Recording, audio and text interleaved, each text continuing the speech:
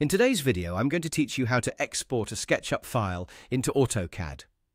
Whether you're working on a complex architectural project or just a simple design, transferring your designs between SketchUp and AutoCAD can be beneficial. We'll go through each step to make this process as smooth as possible. Let's get started in SketchUp. The first thing you want to do is change the camera to parallel projection. This setting is crucial as it ensures that your model will be accurately represented in 2 dimensions when you make the transfer to AutoCAD. Parallel projection removes the perspective from your view, giving you a true-to-scale representation.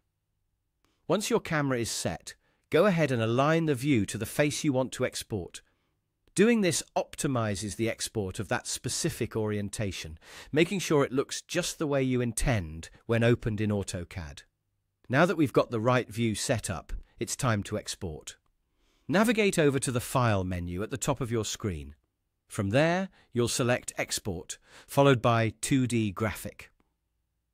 This step is what allows us to extract the 2D view you've set up in SketchUp. It's essential to ensure that, when prompted, you choose the correct file type for export. In this case, you'll want to set your file type to DWG.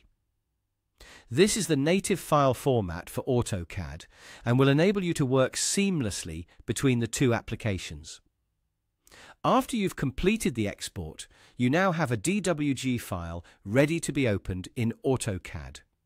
Simply head over to AutoCAD, open the exported DWG file, and you're set to continue your work or refine your designs further.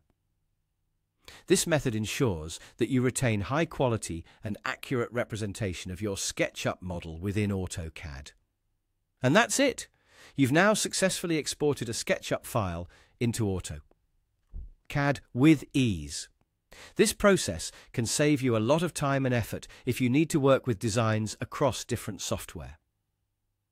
Remember, these steps can be repeated for any SketchUp view you need to transfer. As a tip, keeping your views organized and labeled in SketchUp can be incredibly helpful for quickly identifying and exporting different components or angles of your project. Thank you for watching, and I hope this tutorial helps make your design workflow just a little bit smoother.